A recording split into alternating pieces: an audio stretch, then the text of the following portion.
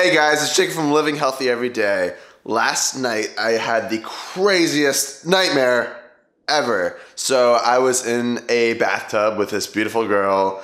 Kind of a weird thing, like all dreams are and all nightmares can get. And then out of nowhere it got really dark and there was a silhouette of this evil looking devil-like creature standing outside of the bathtub. And the only way I could get out, because I was cornered in, you know, bathtubs, you're kind of cornered in, was to make a deal with the devil. So my deal with him was, at first I didn't want to make a deal, but my deal with him was to have extraordinary health, and I didn't know what the consequences were.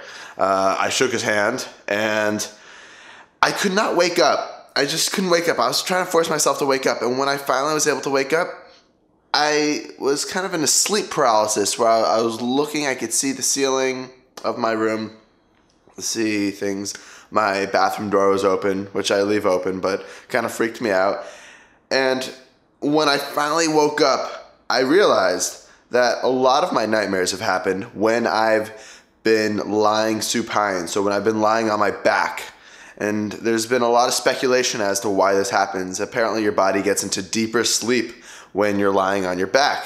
And so people who lie on their back tend to have nightmares more often. And I kind of looked into the reason of this, why this happened with neurotransmitter-wise. And this past weekend, I've been kind of sluggish, like mentally fatigued and tired, somewhat depressed, not entirely overjoyed or anything like that. And I've come to the realization that fuck acetylcholine. I don't curse often, but screw acetylcholine. It flippin' sucks. And what I mean by that is every time I've taken something that enhances the acetylcholine in my brain, which acetylcholine helps with working memory and muscle movement and things like that, every time I've enhanced it in my brain with royal jelly or astragalus, anything like that, I've noticed, even with paracetam, I've noticed a sense of lethargy. I kind of want to go into, I've got this list here of symptoms you can feel with too much acetylcholine in your brain. I'm just going to read off it right now.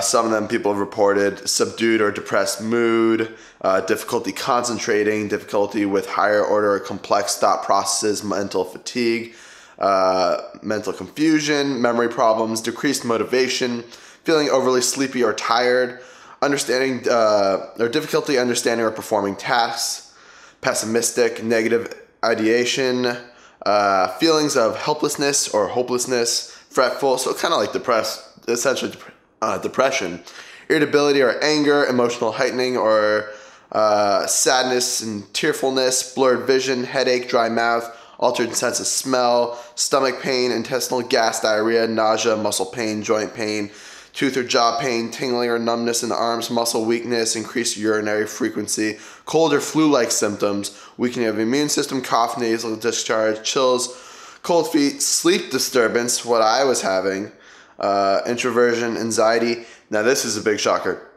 More and vivid dreaming and higher incidence of nightmares. So that relates back to the crazy dream I just had, nightmare, and not being able to wake up from it. So that's a symptom of too much acetylcholine. And I was on astragalus, which helps increase acetylcholine. And I just want to share with you some more things that will increase the function of acetylcholine. And I'm messing up some of these names because these are words that I don't really know how to pronounce. I read them, but I don't ever speak them aloud. So centrophenolexine stimulates the release of acetylcholine within the brain. GHB stimulates the release of acetylcholine within the brain. Miraprine enhances the function of acetylcholine within the brain. Nimofidine increases acetylcholine in the hippocampus of the brain, so the memory, the short-term memory of the brain. Paracetam increases the number of cholinergic receptors for acetylcholine within the brain by 30 to 40%. So when I took paracetam a couple of years ago, I was so lethargic, and everyone was like, I have working memory, and I was the only one who had the complete opposite symptoms. So I had too much acetylcholine. So that means I did not need to take choline with it. Pimeracetam increases the number of cholinergic receptors for acetylcholine within the brain. Alcar facilitates the synthesis and release of acetylcholine and also mimics the function of acetylcholine. So I've noticed every time I take Alcar, I feel great for a couple days, and then after that I start feeling depressed, and that's probably why. Phosphatidylserine stimulates the release of acetylcholine within the cerebral cortex. DMAE raises acetylcholine within the brain. It also inhibits the metabolism of choline in peripheral tissues, which is pretty interesting. Vitamin B1 facilitates the synthesis of it. B5 is an essential catalyst for the conversion of choline into DMA or phosphatidylserine for acetylcholine. B12 facilitates the production of acetylcholine.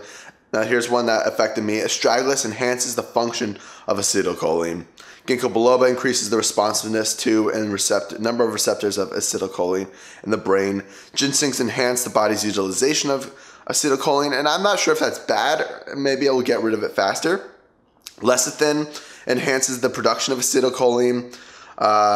Now, something I've taken a lot is rhodiola rosa, and this is interesting. I found out that rhodiola rosa causes acetylcholine esterase inhibition, so the breakdown of acetylcholine is slowed down with rhodiola.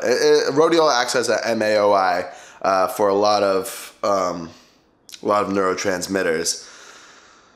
So here's some ways that you can lower acetylcholine so you don't get this depression. If you have problems with acetylcholine, I know some people who do awesomely with acetylcholine with like phosphatidylserine and things like that. I do horribly. If you're like me, here's some ways to lower it. So some anti-Parkinson's drugs, which are not natural. I'll put them in the description below because I don't know how to pronounce these words. Benadryl will also antagonize the acetylcholine receptors, so it won't attach, but that can also make you drowsy and sleepy, so I don't know if you want to go with that. And antihistamines over a long period of time can give you a histamine problem. This only blocks histamine receptor 1 and 2, so let's not get into that. Racetams can reduce acetylcholine to some degree by using it up faster, but that's just theory. I don't know if I believe that. For me, piracetam messed me up. Aniracetam doesn't do too well with me.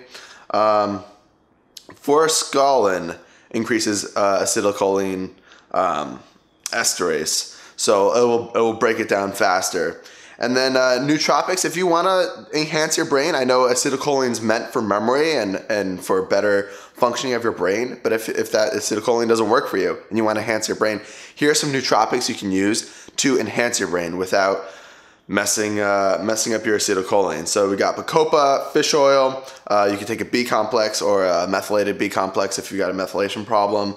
Vinpocetine, pyretinol, 1,3-dimethylamine, and sulbutilamine.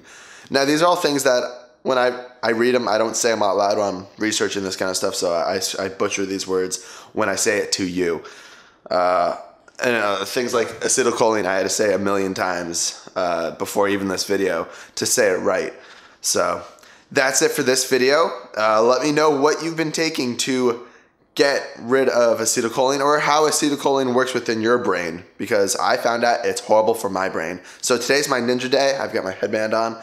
And thanks guys for watching. Be sure to comment, like, and subscribe, and stay tuned for more episodes. And stay beautiful.